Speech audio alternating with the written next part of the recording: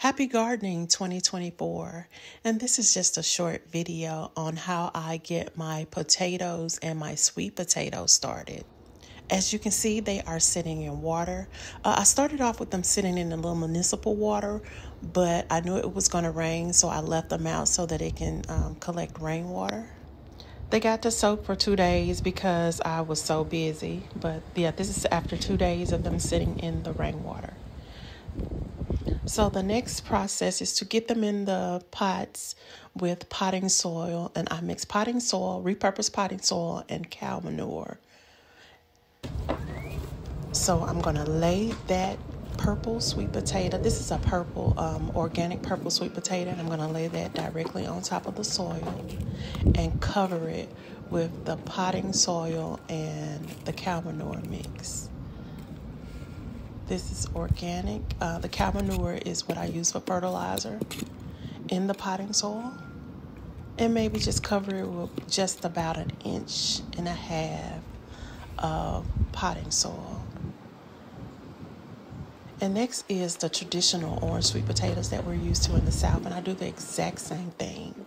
I sit it on top of that potting soil. I'm going to sit these two side by side. Get them in there and cover them with the potting soil. That organic mixture of potting soil, repurposed potting soil, cow manure. Oh yes, and I also add my compost to this. So this is a very good organic mixture.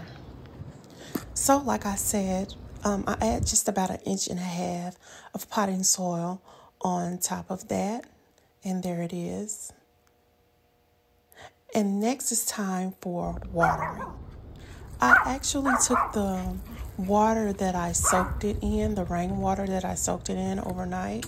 I took that and put it in my watering jug to water my potatoes. As you can see, I have a potato right there standing straight up. I'm going to try that method.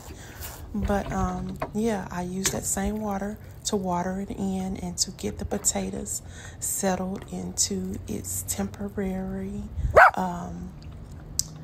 container until I transplant it into its permanent home. But yeah, I watered them down really well. And that's it. Very easy. Thanks for watching. Don't forget to subscribe, like, and share. Happy Gardening 2024.